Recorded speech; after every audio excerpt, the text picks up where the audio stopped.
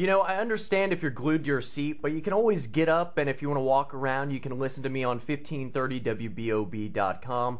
We're always live streaming, or if you're in the car, you know where to find us, ABC 1530 WBOB. Miller on Sports is always brought to you by the law offices of Ron Scholes. Check them out at ronscholespa.com, or for a free consultation, call 904-721-7575, a law firm of military veterans fighting for you.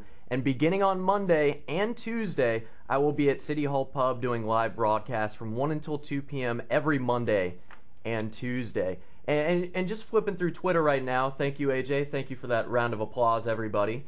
And an interesting little nugget, former Jacksonville Jaguar Bobby McCray, the defensive end, worked out for the Oakland Raiders yesterday.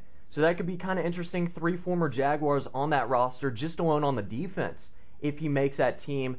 And we know Big John Henderson as well as Quentin Groves on that team. If Bobby McCray does make it, well, we've got the Jacksonville Jaguars so close. Just, what is it, 3 days away now. It's a Thursday. This week is just flying by. And if you did not know already, it's a Teal Sunday for Sunday's game against the Denver Broncos. Of course, it is the return of Tim Tebow. It will not be a blackout. So if you want to stay home and watch the game on TV, Kevin Harlan and Solomon Wilcots will be broadcasting it. Oh, can you feel that? Tonight, Game 1 of the National Football League. Game 1, Minnesota Vikings at the New Orleans Saints, the defending Super Bowl champions. Brett Favre versus Drew Brees. I'm getting chills just thinking about it right now. Oh, just feel it. Just soak it in. Just soak it in right now. You don't have to be glued to your seat. This is the National Football League, ladies and gentlemen. Hey, don't you always hate it, though, when you make plans and you forget that it's going to be during a sporting event? That might be one of the worst feelings of all time.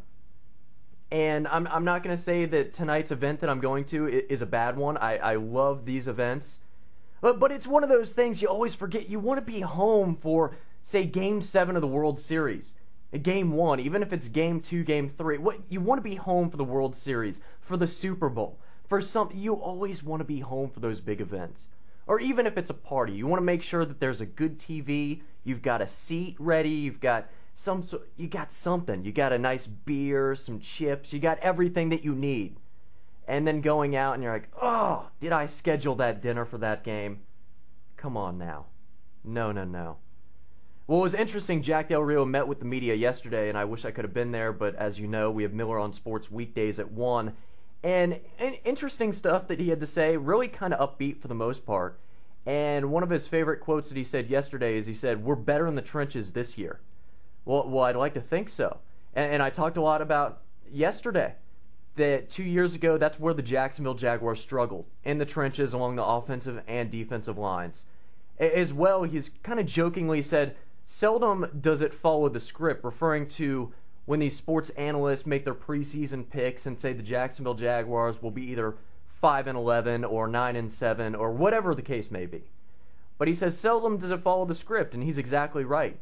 And that's one of the things that, for the most part, I've seen over the last couple years in sports talk radio is fans get caught up in these expectations and these perceptions.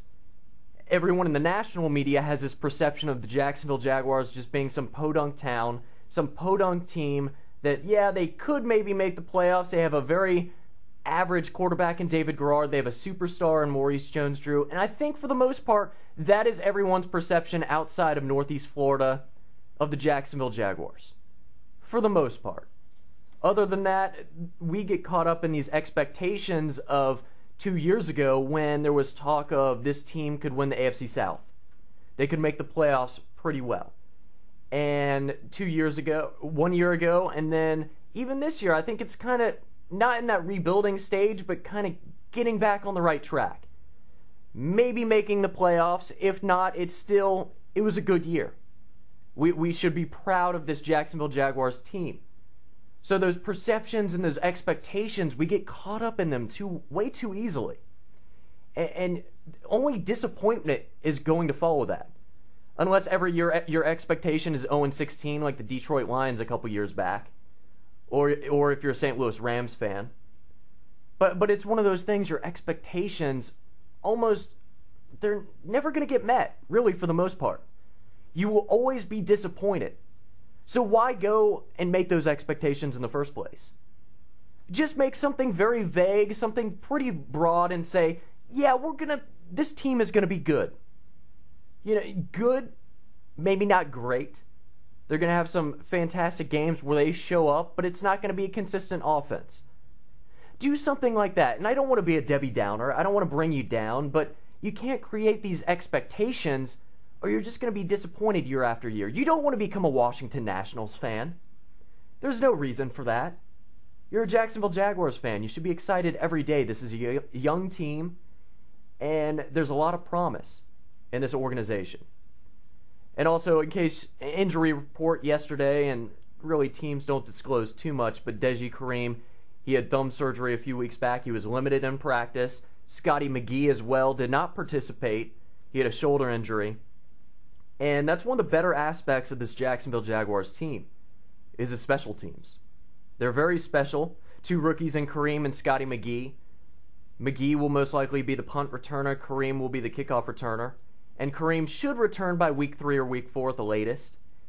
And Josh Scobie, perfect in the preseason from field goals. He looked great from 40 yards and out. Adam Podlish has looked solid. And that's one of the things. It's just like with the left tackle.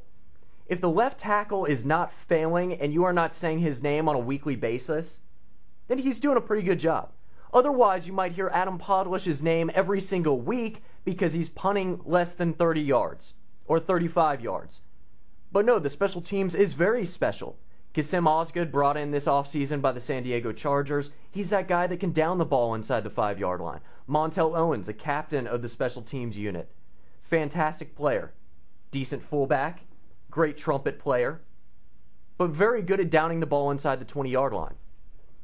And those are just some of the key figures in that special teams unit that's going to help this Jaguars team maybe make the playoffs, but I think at least get to 7-9 or 8-8.